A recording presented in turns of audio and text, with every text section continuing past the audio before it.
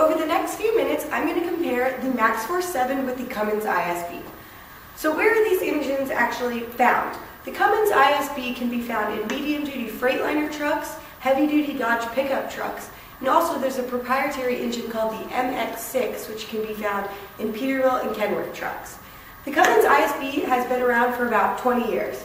This is different from the MaxxForce 7, which was designed for 2007 and can be found in international TerraStars and Durastars. We're comparing these two engines because they are both lower torque, higher rated speed, and higher fuel economy engines. These are different than the Cummins ISL and ISC and the MaxxForce DT. These are in a different engine family. So over the next few minutes, I'm going to compare different parts of these engines, some advantages, some disadvantages, and how these engines stack up to each other. So the first point I'm going to make today is one of the largest differences between the MaxxForce 7 and the Cummins ISB. As you can see here, we have the block in the head of both the MaxxForce 7 and the Cummins ISB. The biggest difference is that the MaxxForce 7 is a V8 design. So you can see 4 cylinders on this side and 4 cylinders on this side in a V shape. Whereas the Cummins ISB is an inline 6, and you can see the 6 cylinders inline across the middle here. Another big difference is actually what the blocks are made out of.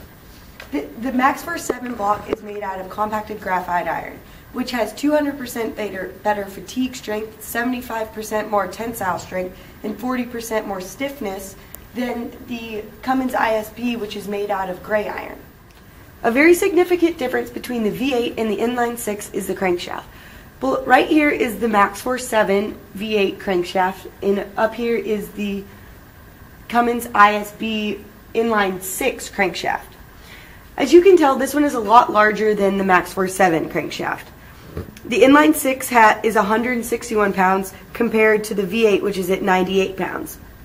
The V8 only has 5 main bearings, as you can see right here. 1, 2, 3, 4, 5, which are across the rotational axis, compared to the inline 6, which has 7 main bearings. 1, 2, 3, 4, 5, 6, and 7.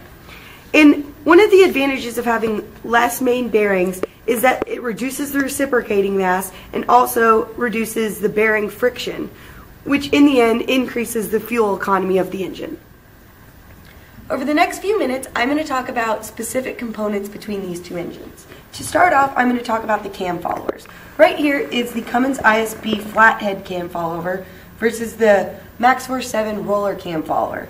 The difference between this is a flathead and this is a roller, so the MaxxForce 7 roller cam follower actually creates less friction, which increases fuel economy. The next thing I'm going to talk about is the fuel injectors. Right here is the Cummins ISB electromechanical fuel injector, which can get 2 to 3 injections per combustion cycle, whereas the MaxxForce 7 has a high-pressure common rail piezo injector, which can get up to 5 injections per combustion cycle. The precise injections of the MaxxForce 7 injector actually increases fuel economy and decreases noise. The next thing I'm going to talk about is the performance and the warranty between these two engines. The MaxxForce 7 horsepower-wise goes from 220 to 300, where the Cummins ISB goes from 200 to 325. So the ISB has a leg up because it has one more rating than the MaxxForce 7. For warranty though, the MaxxForce 7 far exceeds the Cummins ISB. For the TerraStar, it has 4 years, 100,000 miles. For the Durastar, it has 3 years, 150,000 miles. This is comparable to only the 2 years unlimited miles for the ISB. And also, for optional coverage, the MaxxForce 7 can go all the way up to 8 years, 250,000 miles, whereas the ISB can only go up to 5 years, 300,000 miles. The MaxxForce 7 and the Cummins ISB are very comparable engines, but they do have a lot of differences. And although the Cummins ISB might have one higher horsepower rating, the MaxxForce 7 has the CGI cylinder block, which keeps the engine aligned, has very lightweight components, and hands down wins in a better warranty.